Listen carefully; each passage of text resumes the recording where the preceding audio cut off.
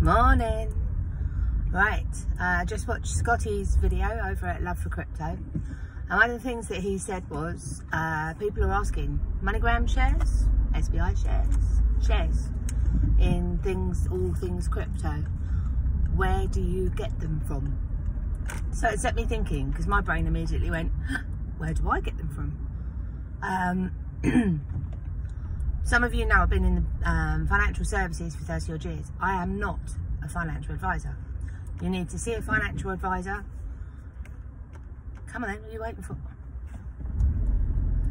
You need to see a financial advisor and talk through what it is that you want. If you know what you want and you're fairly certain on it and you're very happy with that, there are companies out there where you can buy shares direct. Stockbrokers, some of the financial institutions. Personally, because I've been in the business for so long, I'm very comfortable with what I want to do and where I want to put my money, and it doesn't match anything that any financial advisor would tell me to do, because I am highly risky on my attitude to risk, and I am extremely aware that what I put in I might not get back, right? Because stocks and shares are volatile, just as volatile as investments, as cryptocurrency, unless you have the right people giving you the right advice. And that is a heavily regulated industry, unfortunately. But one of the things that I did think about was there's a lot of people out there with ISAs and unit trusts that have access to the money markets, such as stocks and shares. Not all financial institutions do, but some do. Personally, I'm with a company called Hargreaves Lansdown. They hit you bloody high with charges, especially when you're doing overseas trades, which is what MoneyGram International and SBI shares are all about. So it costs me something like £10.25 every time that I buy in the shares. So what I do is I wait until I accumulate a whole load of them, and then I buy them as a bulk thing. Now, basically, you can do that with some pensions. So if you wanted to, you could speak to your financial advisor or whoever it is that runs your pension for you, and you can put a small, and I mean small, percentage of your stocks and shares, of your money, sorry, from your pension or your ISA or your unit trust into MoneyGram or SBI shares. Now, I bought mine about 4 months ago, and my SBI shares are up by 20%. But my MoneyGram shares from 4 months ago are down 35%. But I put some more in a couple of months ago, and that's pound cost averaging. That's taken it so that I'm actually only down a total of 6%. But again, long-term holder, you know, I know where it's going to go. I'm perfectly happy to ride the peaks and the troughs, or the highs or the lows, or the dips, whatever you want to call it. Perfectly happy, because I know that over time the upward trend is going to be up, or the long-term trend is going to be up. So I'm perfectly happy. I don't even look at it until I'm ready to buy more. I don't even look at my investments, and that's maybe something that we should be doing with the XRP, with the cryptocurrency market, because when you look at something every single day, it will make you frustrated if it's not doing what you want it to do. So why not, I don't know, set yourself a once a week, put yourself an alert up so that you get a notification through if it goes up by, I don't know, 20% or whatever it is. If it was going to go up hugely, you would know. You would know, because YouTube would blow up, Twitter would blow up, wherever you are, whatever community that you're following, Instagram, Telegram, whatever, it would blow up. So basically, you would know if there was a huge price change. So why punish yourself by going in and regularly looking at it if you don't need to?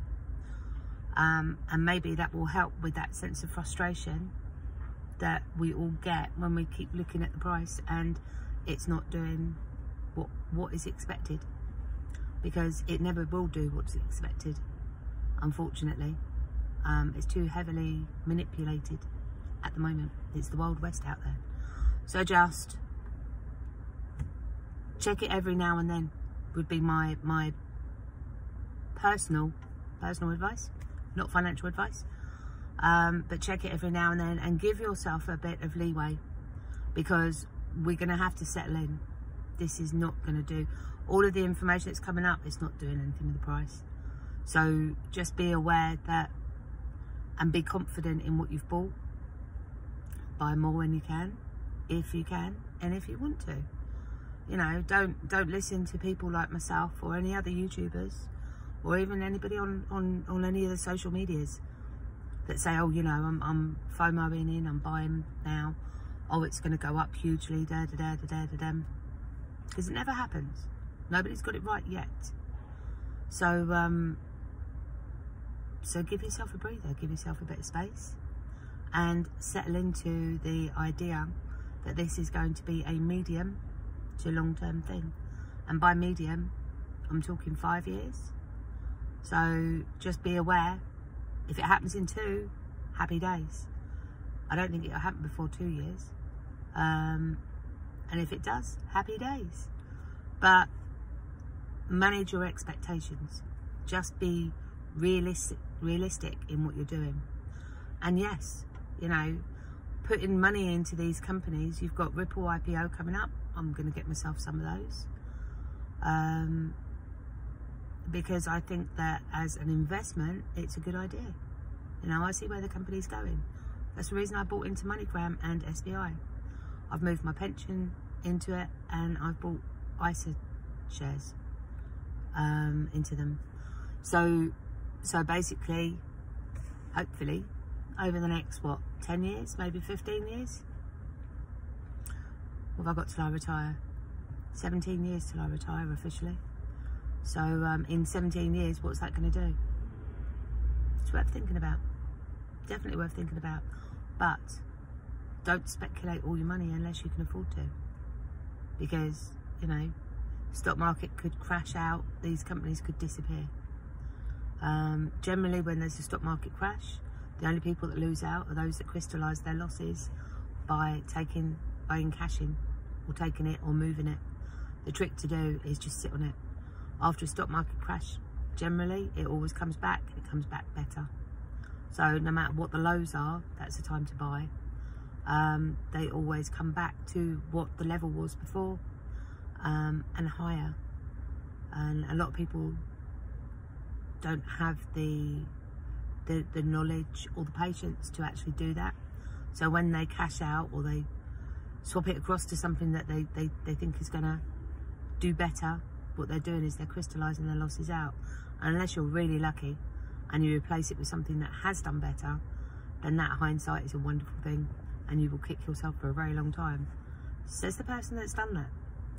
So, you know, all the working in financial services in the world doesn't mean to say that I can read the market. It doesn't mean to say that I am able to give myself advice, let alone anybody else. And I think that once you actually have a game plan and you choose what you want to do, whether that be on your own behalf, or whether you take advice on that from a proper advisor, and be prepared, advisors don't work for free. You will pay for that advice. But if you get a good advisor, then that advice will be worth every single penny, because one, they will know the markets better than you, and two, they will be able to monitor and advise you ongoing for what it is that you're trying to achieve. So they will be able to read the markets for you. And if you have regular meetings with them, then you can look at what you've got, what it's done, how it's worked, and then you can factor in what else you need to do. That's the whole point of financial advice. That's the whole point of seeing a financial advisor. Doesn't matter where you are in the world. You know, a financial advisor is there to hold your hand through the whole of your financial needs. That's not just a one-off transaction. And you know, if you've got a financial advisor for a very long time, then you will see the benefit as if you hadn't had a financial advisor. It will help you make financial decisions to better your life. It will help you to focus your financial plans on what it is that you need to achieve. So, you know, don't discount financial advisors on the normal things. There are very few financial advisors that know anything about cryptocurrency. That is the only problem. So, you know, it's a case of finding, and they are going to be a rare breed. So when you find them, hold on to them if you're going to use them, because they are going to be worth their weight in gold. Failing that, go back to school, because you're going to have to teach yourself how to do things that I've never learned in the 33 years that I've been in financial services, because I haven't learned it. So if you want to do it yourself, bear in mind that what you are doing, the trading, the investment, the choosing of cryptocurrencies, what you're doing is you are making yourself an expert by having those decisions, and you're going to have to live with the consequences if they're the wrong ones, and it's nobody else's fault but your own. And I'm doing the same. But I've made peace with the idea that I could lose it, and that I'm not a financial advisor and I'm not an expert in cryptocurrency, but that I am speculating. I am a speculative investor, and that is a good way to be. So you need to take a breath, stop believing the hype, don't FOMO on anything. There is absolutely no point. The market is not moving. It's not doing, it's going up, it's going down. It makes no difference. Don't buy in because you think it's going up, it's going to stay up. You know, the market indicators are the market indicators. It's saying it's going to blow. It's been saying it's going to blow for over a year. What do you believe? You know? So I think I laid enough on you in the last nearly 15 minutes. God, I ramble. I'm so sorry. It's Tuesday morning here in the UK. It's nearly 9 o'clock. My boss is in, so I need to go into work. So I'm going to say good morning, good afternoon, good evening, or good night, wherever you are in the world, and take it easy and give yourself a bit of peace. Take care. Bye.